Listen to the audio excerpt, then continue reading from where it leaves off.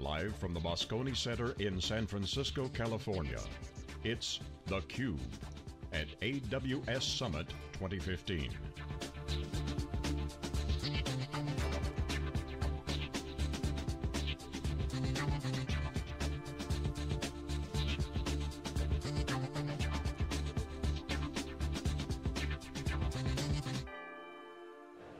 Okay, welcome back everyone. We are here live in San Francisco at Moscone North. This is theCUBE, our flagship program, where we go out to the events and extract the signal from the noise. I'm John Furrier, the founder of SiliconANGLE. I'm with my co-host Marc Farley, blogger extraordinaire, author, network expert, guru.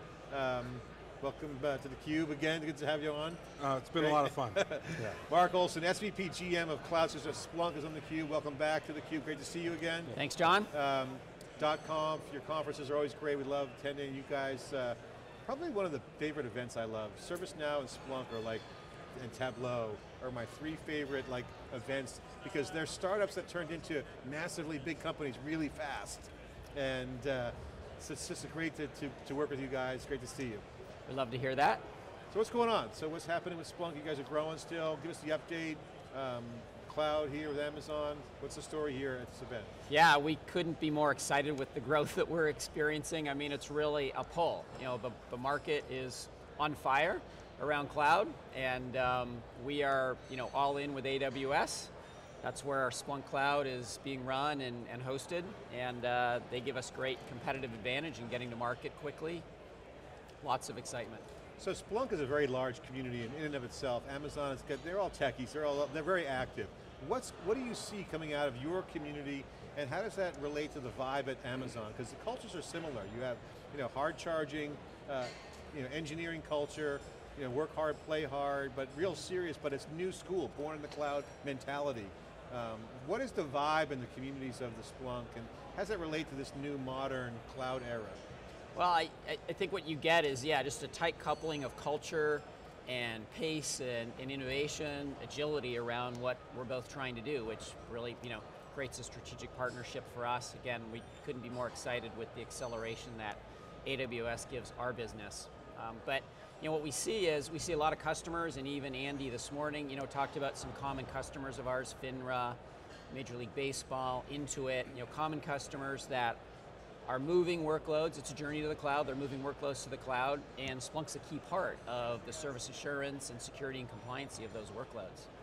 And for the folks that aren't up to speed on the cloud relationship with Amazon, just detail that out real quickly. Yeah, well, so there's a number of factors. So Splunk Cloud, which is our solution where we run Splunk on behalf of our customers, and of course we're running that at AWS. We also have a number of customers, some of them I just mentioned, who are licensing Splunk, and they're running it on their own in AWS. So there's kind of a bring your own license, bring your own either Splunk way. to However the AWS, customer wants either to one. do it. Right, and then we're in the marketplace. We also have Hunk, which is offered by the hour on AWS in the marketplace. So there's lots of touch points. So multiple ways to get the goodness of Splunk. Yes. All right, so I got to ask you, what do you think about the machine learning announcement today? Machine learning as a service, all this good stuff coming on, that's one of the many highlights. What's your take on that? Because that's your wheelhouse. I mean, like the Splunk data machine spinning, exhausted to gold has been your... We love hearing about that, because again, it's a complement to what Splunk does, right? Splunk really effectively, in real time, right? Data in flight, can index that data, make it very effective to search and analyze and report on that data, and machine learning is one component. So you layer on machine learning to run against that data that's really been effectively indexed in flight. It's a great match. And there's lots of different use cases that can come out of machine learning. And taking data that's been ingested into Splunk, now what data do you correlate that with? What data do you run the machine learning algorithms against? It's not just, you can look for anomalies and patterns within the data itself, but then there's real power in correlating that to other sources of data. So Amazon talks about enablement and whatnot. So one of the things I like about the Splunk messages at your conference is data-driven is a big part of your DNA. So these guys are trying to enable more of that. So what are the challenges for the customer? I'm the customer, I'm like, I love the value proposition from weeks to hours in terms of getting that machine learning, some of the big data analytics. Right. But what does it mean for them? I mean, because now they want to be data-driven. How do they stitch it together? Now, what do you guys do to help customers do that? What specifically are the challenges? How does someone roll out the solution? And how do they get it up and running, scaling? Right. Well, I think we're breaking down a lot of those challenges. Right? You know, some customers are choosing, so you think about domain expertise, and there's domain expertise in running Splunk. And some customers have that and want that, great. If they don't, then Splunk Cloud is certainly an option for them where we take that off of their hands. And then they start to focus more of their cycles on more of the reporting and analysis, the visualization, the algorithms, the data modeling, you know, all of that that's running on top of Splunk. And there's plenty of options to, you know, make that easier. We've got a slew of partners that help accelerate that and add value at that layer. Splunk itself, we've got services that really, you know, help customers do that. So no, we're definitely working to break down any of the barriers and headwinds that may be in play there. So one of the questions that came up on the crowd chat earlier with respect to Splunk, and this came up a little bit at Splunk Live, and a couple Splunk Lives ago was, we interested to see if Splunk effectively moves beyond IT operations focus. Yeah. Now, is that just a branding that you guys have taken on?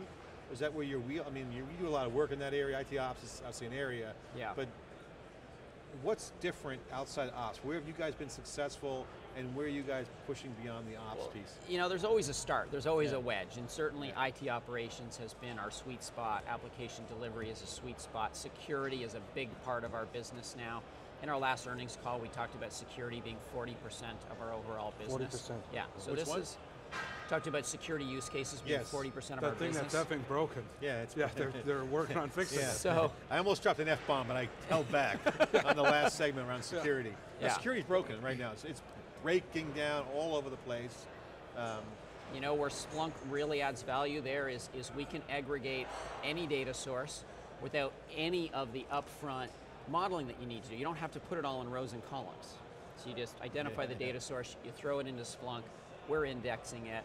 Now you've got aggregation, now you've got correlation across these data sources to detect breaches. So there, you know, there's significant value being added there. And then beyond that, you've got business analytics, you've got Internet of Things that we're moving into, and there's always some interesting use cases around that. At Splunk Lives, you end up hearing a lot about those use cases. You know, customers coming forward and talking about interesting things that they've done. You know, New York Air Brake was one interesting Internet of Things, you know, use case that is on our website, where, you know, they create a lot of cost savings in fuel just around being able to in real time monitor the braking speed and acceleration of trains. So, Mark, you weren't here, but we coined a new term at the last Splunk event, calling BS before Splunk. Oh, before. BS is before That's clever. Splunk. No, a lot of That's very clever. BS before Splunk. Yeah. We have it's like a common, this is not a joke. It's they were driving in the dark. They didn't have a data. Said there was the time that was before Splunk, and that was a different world than after. So, you know, compliments to you guys, have done a good job. You have a huge, passionate user base. But now taking it to the next level on security, I talked with one of your guests, Gary Mikula, FNRA, who said there's two types of companies, those get hacked by China and those who don't know they've been hacked by China. To your point about security. So what is the security competition? Amazon's got CloudTrail enabled faster now. There's a lot of compliance stuff in Jansen's messaging today. That's a big issue. How do your customers deal with this whole compliance issue and security in the cloud? Yeah, and you know, they're related, but they're still, you know, different paths. I think around security, it is so much more detection right now, right? That you are going to get breached, but how do you mitigate the damage of that breach? How quickly do you detect the issue? How quickly can you remediate the issue? And again, by pulling in all sources, aggregating a lot of data sources, being able to correlate across them helps, you know, accelerate that breach detection. Compliancy is really around the audits and the trail. So for us, you know, we have a Splunk app for AWS, which automates the ingestion of logs coming from CloudTrail, coming from config, and now you're creating visibility to, you know, who's doing what, who's logging in where, what resources are they accessing, being able to look at that and, you know, look for anomalies, you know, look for any outliers, look for something that doesn't look ordinary, and be able to follow up on that. I would think there would be more opportunities for additional apps besides CloudTrail and config too. Are you? What else are you working on? I mean, do you see a business expansion just in the Amazon part of your business with the ability to take all of this information and and index that? Yeah, so there is obviously a big chunk of business around that from just the workloads that customers are moving to Amazon, to AWS, or to the cloud. Then those workloads are generating all of this machine data and log data. But what we see as a really big play is what we would refer to as cloud or SaaS data sources. So basically workloads in the cloud, and it could be Salesforce, could be ServiceNow, workloads like that, certainly AWS as well. And being able to aggregate that data and look at it from a compliancy standpoint, from a performance standpoint, reliability standpoint, all of those things.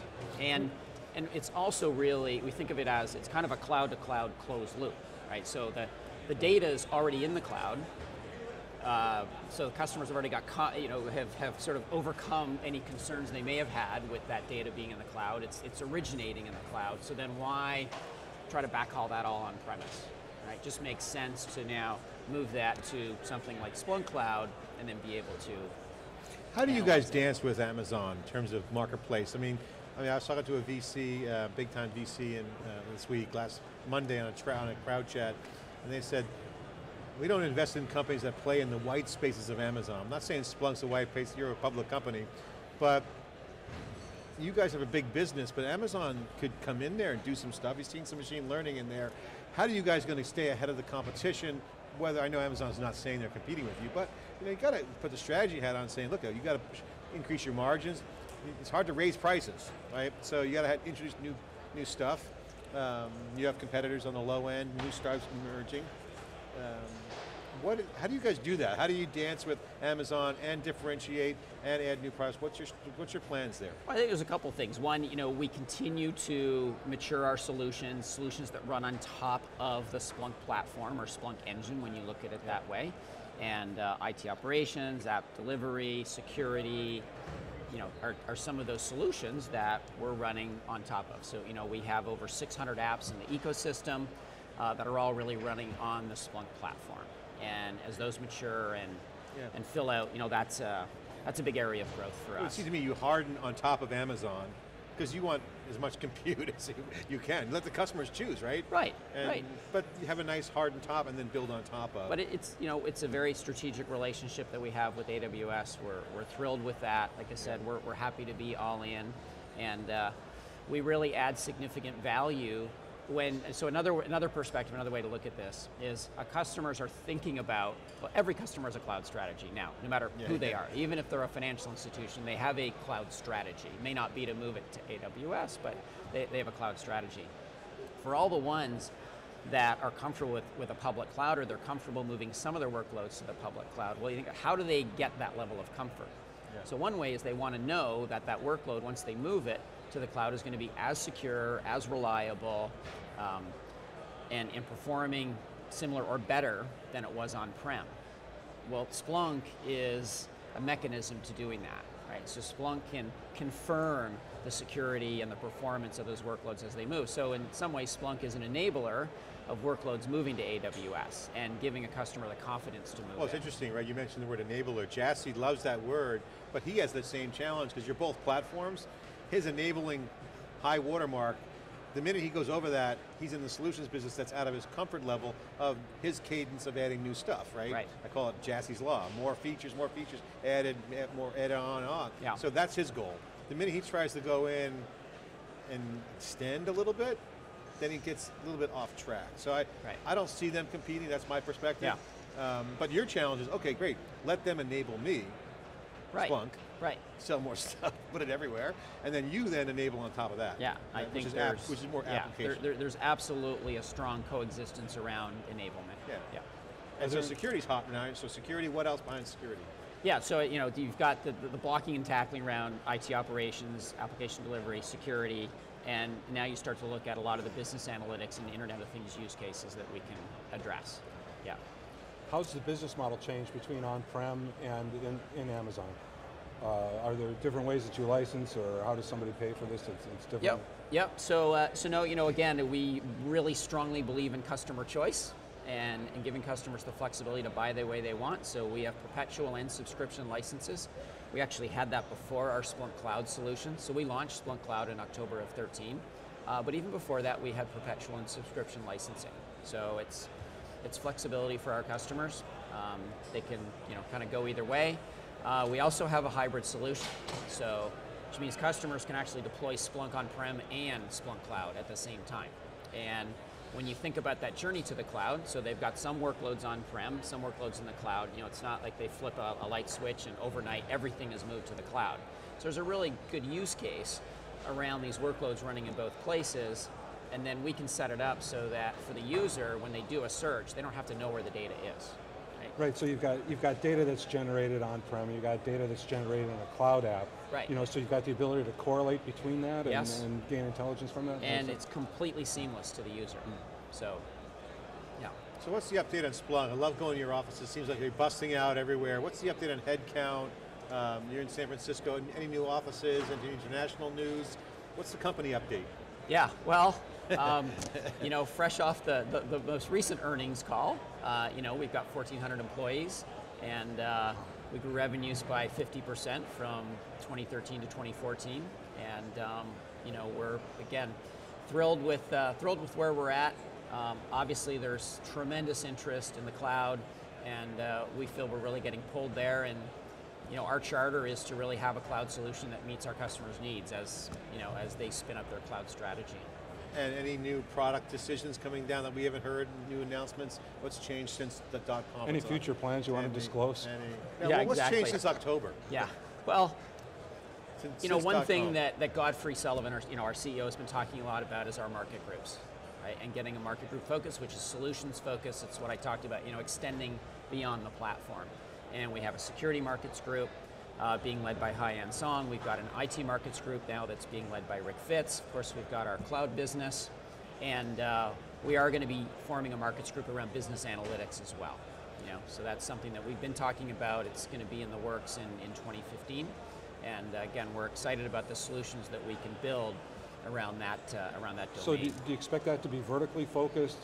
Business analytics, there may be one for bioinformatics. Yeah. They've already got a bunch, but different segments of the industry. We definitely see the Internet of Things being very vertical oriented. That's when you think about the use cases around Internet of Things that we've done so far, or customers have actually done on their own, with Splunk pretty vertical focused. Yeah, you're a home run for Internet of Things. I mean, data exhaust, as it's been called, which you could argue, probes or any kind of devices throwing off data, just throw it into Splunk, right? I mean, that's a hot market. Gotta be hot. For us, for our Splunk Cloud business, it's been very horizontal. We're cutting across a bunch of verticals, and also, if you think about customer size, we have small, tiny customers, and we've got very large-scale customers that are sending us over multi-terabytes of data per day. So I got to ask you, what's your take on the whole startup scene? SaaS business models are exploding. You guys are a great example. I mentioned ServiceNow and Tableau, land and expand, highly leveraged models, indirect sales, low-cost per order, all that great stuff in the economics of SaaS. As you get bigger, you've got to build on that. But for smaller companies, it's a way to get in the market, get fast. How do you view that market, and what's your advice to entrepreneurs out there on pricing, how to be successful? You guys have been there. What's the secret formula for getting in and doing the SaaS game? Because there's a lot of born in the cloud stuff, certainly on Amazon. For us right now, at the phase that we're in, again, we're getting pulled. We're not having to create a market, and the interest in the cloud, we're not having to create that either. If you look back maybe 10 or 15 years ago, when Salesforce was entering the market, they were creating demand around the cloud and a cloud-based solution, and we're now beyond that. We've shifted out. So now it's more having the right solution that meets that demand, that satisfies what the customer is looking for, and absolutely the right economics around it. I mean, I would say that customers, when they come to us and start talking about the cloud or they want a cloud solution, they're not asking us, oh, well, what's your infrastructure look like? What's your architecture look like? That's why they want to go cloud. They're not interested in that. They're fine for that to be behind the curtain. That's for us to figure out. But it's got to drive the right value, the right innovation, the right economics for them. Great, my final question, because we're getting the time hook here. What's the most exciting thing about Amazon right now from your personal perspective, or Splunk perspective, your choice, given their buffet of goodness of constantly announcing new stuff. Yeah. What gets you excited? What do you say, hey, that's really cool right there. That's a real big winner. Well, I think actually that's it. It's not that it's any one specific thing, but just innovation. Again, AWS and innovation to me just go hand in hand. They're constantly announcing new stuff, which creates agility for us and speed for us and enables us to deliver our solution more effectively. And so we, pass that down to our customers. When we were looking at, an infrastructure as a service partner to get on board with, obviously AWS is a clear choice. They're the 800-pound gorilla. They've, got a dominant share of the market, but they earned it. And I think they earned it through innovation, so. Awesome. Okay, Mark, thanks for coming on theCUBE. Marc Olesen with Splunk, SVP, GM of the cloud business with Splunk. Check out Splunk Live, always got some good stuff going on there, hashtag Splunk Live. Also, this is theCUBE, here live in Moscone in San Francisco. We'll be right back after this short break. We'll be right back with our next guest.